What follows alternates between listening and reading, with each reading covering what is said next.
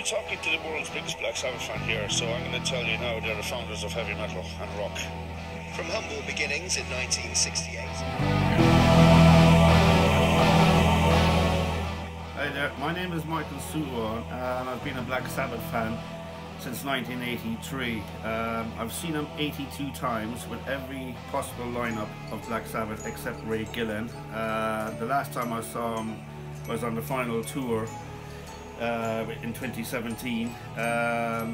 In May 2015 I decided to do Black Sabbath's music in classical form, and I started doing first trackless changes with Adam Wakeman on keyboards, Bev Bevan on percussion and Lawrence Cutler on bass with a violin player.